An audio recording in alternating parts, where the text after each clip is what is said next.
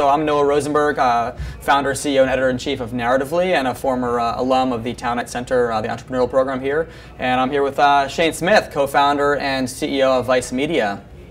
So Shane, thanks for coming. Great remarks tonight. Thanks for having me. Obviously, you've built a massive following amongst what is a pretty lucrative market for advertisers. The young global market. Beyond that aspect of the equation, why is the youth perspective so important and important to Vice? I think that the baby boomers have been running media since the 60s because they were the largest spending cohort. And so media has sort of followed them and continues to do so. So Gen Y is becoming general media. And so as Gen Y is becoming general media, they're looking for their voice. And kind of by default, and by the way, it's a great time to start a company, because if you look at Fox or MSNBC or Time Warner, all of the traditional news media, or media for that matter, are sort of falling off with Gen Y. Why? Because they're baby boomer companies and they are affiliated with that baby boomer voice.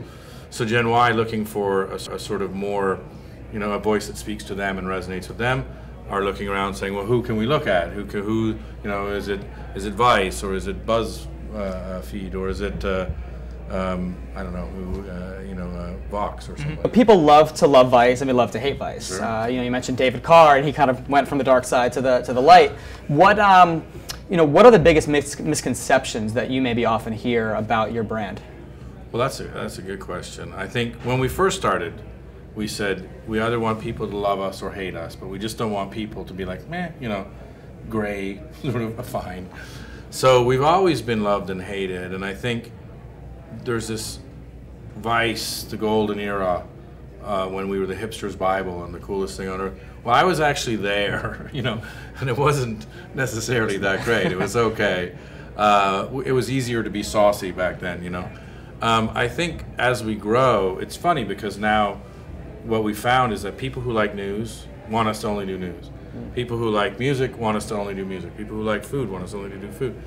I think the biggest thing going forward is, as we grow and as our audience grows with us, to sort of keep that verticalization happening, because Vice is the omnibus, the days of Vice being the omnibus, I think are very close to being over. That's interesting. So you're saying that there isn't as much crossover between the verticals as you might expect. Correct. People are coming in, and these are their people. Correct. So when we first started, you would have Vice Music and Vice Food and Vice everything, and everybody like, oh, cool, and it was this everything in one thing.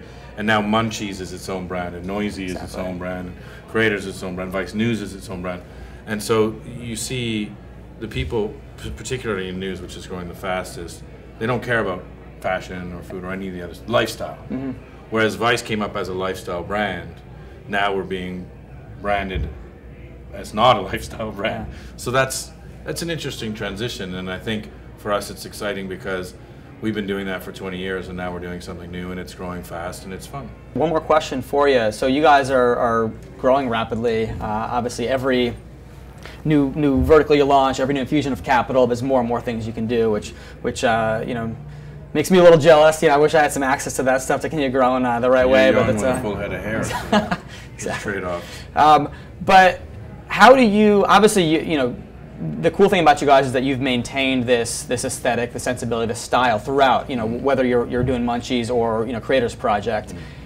What's the key? What's the trick to maintaining that independence as you guys grow to owning your TV network, to doing your own cable provider down the line, whatever it is you guys do in 5, 10, 15 years?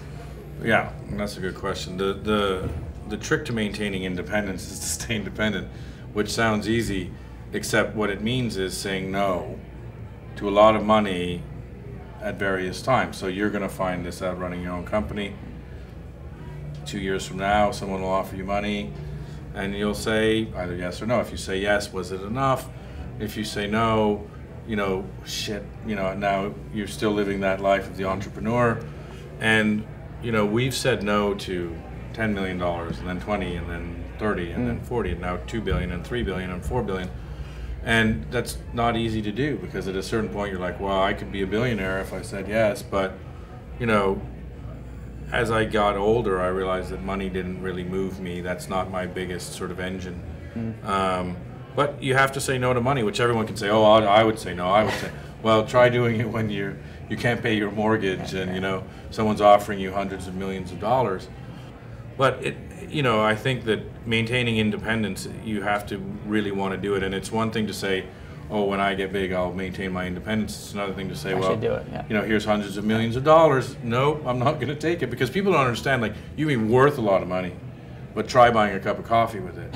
It only becomes money when you sell. Yeah, of course. Right. Of course. And so I think that's a big misconception about Vice, is that, you know, we're worth all this money, and I personally am worth all this money. But in actual fact, you don't actually get the money until you sell. It's a lot, Shane. Congrats. Thank you.